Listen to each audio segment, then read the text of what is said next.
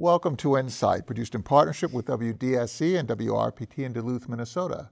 Today we are chatting with Jim Christmas, President and CEO of North Homes Children and Family Services. Jim has generously agreed to share some of his experience with us. I'd like to thank you for joining us today, Jim. You're quite welcome, Mark. Talk about how you founded this organization and the need that you saw back in 1991. Well, just prior to founding North Homes Children and Family Services, I worked for Itasca County up here in northern Minnesota as a child protection worker. So I was charged, as many were, with investigating child abuse, neglect, maltreatment, incorrigibility of children from their families. And through the course of that work, I saw tremendous gaps in service, particularly in rural areas. Kids were being shipped far away from home for foster care, residential treatment, and other services that they needed, far away from their families and their local resources.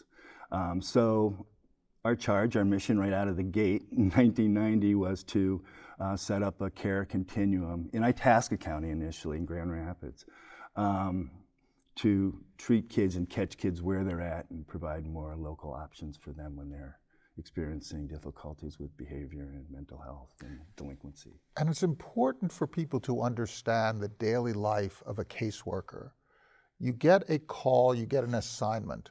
Mm-hmm. Frequently the calls are coming in from some other operating unit, and you go out with very scant information. Talk about what you encounter as you come in with perhaps a one sheet of paper summary. There was some call, some report, some issue, and then you go out, and what do you actually encounter? Well, it's all over the board, Mark, as you can well imagine. Initially, you're screening. So you're making some preliminary judgments regarding risk.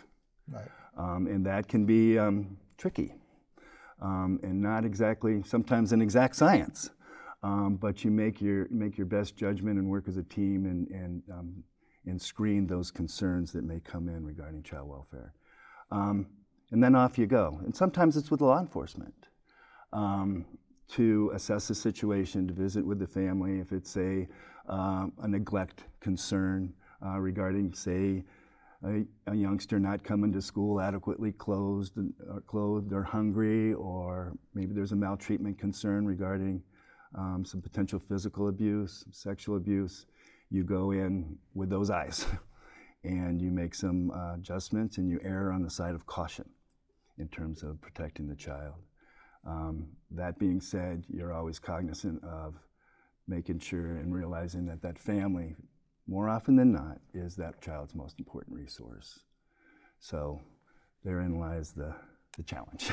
How do you go through that transformation from the initial, or that process of the initial notice, all the way through the experience and then through to a decision? And how do you train people today with reference to your own personal experience and the experience of others to make sure that those decisions and those acts are always as close to the interest of the child as humanly possible? Over the years, and it's been 30 years since I've been a child protection worker, but I certainly work, and our organization works closely with Child Protective Services. So in terms of what their exact trainings are right now, I know that they've greatly improved. And it's a triage from a standpoint of, is there imminent risk right now in terms of what would necessitate an immediate child removal? And that could be and should be a temporary, and that is ultimately determined by the courts. If there is a need for out-of-home care, alternative placement, termination of parental rights, those types of serious interventions. But it is a team, and it is a careful process that is never taken lightly. And it can range from a single mom who's struggling to manage the store, who makes ends meet, lacks some of the parenting skills, and then it's a matter of, hey, how can we help you do this. Right. And that can be plugging in, and it's one of the service elements that North Homes offers, is in-home counseling services and parenting skill development and child supports in the home, in the family. So that's one of the less restrictive, and then off you go from there. And typically, if it's a child removal, it happens through the court system. And how many people do you serve on an annual basis? We serve about, over our continuum, which has grown significantly over these years, about 3,200 children.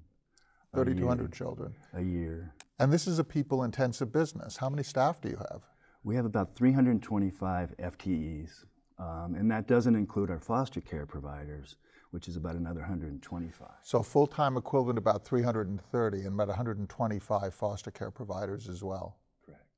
And in terms of the entire ecosystem there, you're functioning in an environment where you're interacting with state actors, yep. You're interacting with private citizens, yep. You're interacting with family members. Very often the family member ends up becoming, another family member ends up becoming the care provider for the child as well. Correct. And often when there is a resolution, it doesn't go into a foster care situation, but there is still some caring arrangement that is developed, right. in part through your negotiation intercession. And it's really centered to our mission. Treating children in the context of family and community is core to our mission. So we, again, really strongly believe, even though it doesn't look real great on the surface sometimes with a family, that family is the child's best shot, typically, not always. How do you ensure that you are capable of dealing with the cultural issues and the different problems that you confront? How do you recruit people to ensure that you have the cultural competencies to serve this very diverse community here and around in Minnesota? Our primary minority group that we work with are Native American. We work with about, in terms of our total client population, roughly 20% Native. And we work extremely hard with the tribes, Red Lake, White Earth, Leech Lake, Fond du Lac, Mille Lacs, in trying to provide as culturally competent of a staffing component and cultural options for them to have in terms of foster care, in terms of the counseling approach, in terms of the cultural sensitivity that is unique to all cultures. That said, you don't bat 1,000. Right. You know, it's a work in progress, and it probably always will be, to make sure that we're doing the work as culturally competent as possible. In terms of the services that you provide, let's start breaking them down by categories of service. I mean, there is foster care, which is a big component of what you do, but talk about the whole range of different services and also the range of children need, of children and family need that you actually address, even if you don't provide the services yourself. Sure.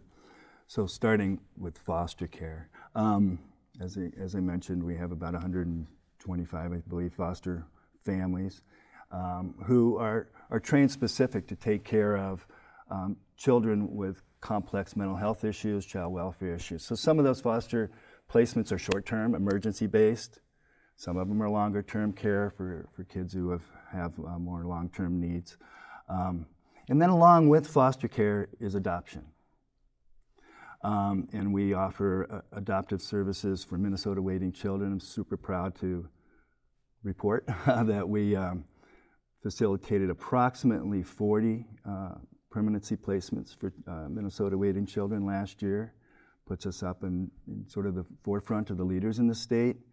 And that really strikes to our mission's end game in terms of providing permanency for kids who otherwise are bouncing around the system, sometimes unnecessarily. And sort of backing down from that a little bit in terms of less restrictive, outpatient services. We offer that in-home program that I talked about in terms of working with families to keep kids at home or to help them in reunification. And we also have actually 3 outpatient mental health clinics in Grand Rapids, Bemidji, and then here in Duluth as well. And mental health frequently deals with multiply diagnosed conditions. There can be certainly issues of addiction. Yep. There can be issues of attention deficit. There can be issues of behavioral issues, anger management, those kinds of issues. Yep. Yeah. all of the above, and, yeah, and then much some, more. and much more. Yeah. So it's basically a community counseling center. Right. And again, we have 3 locations for those with therapists. And then out of those outpatient clinics is our school-based mental health program, which has grown tremendously and for really important reasons. We have mental health practitioners and professionals in about 32 schools up here in the Northland. So you have very strong relationships with the school systems and with health providers, and of course with law enforcement and with state authorities as well.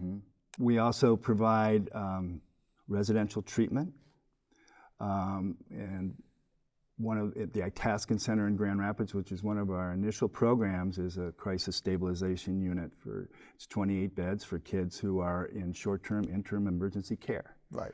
And that it can be all over the board in terms of why they might come through your door in that level. But typically, whatever's going on is in conjunction with some behavioral challenges that require 24/7 care.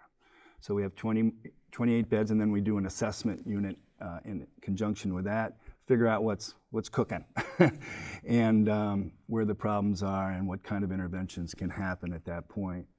And then we have in that building a 13-bed intensive residential treatment program. Then right next door on our Grand Rapids campus, we have a 20-bed residential treatment cottage for serious emotionally disturbed children. And then in Bemidji, we have our outpatient mental health center. We also, here in Duluth and also in Itasca and Beltrami counties, work with the Safe Harbor program for sexually exploited young ladies, both in the case management side of things and doing skills work with them. And then we also have a safe house in Bemidji for young ladies who have been sexually exploited. Well, thank you, Jim Christmas, President and CEO of North Home's Children and Family Services, for your work on behalf of children and families. And thank you so much for your insights. Thank you, Mark. Pleasure being here.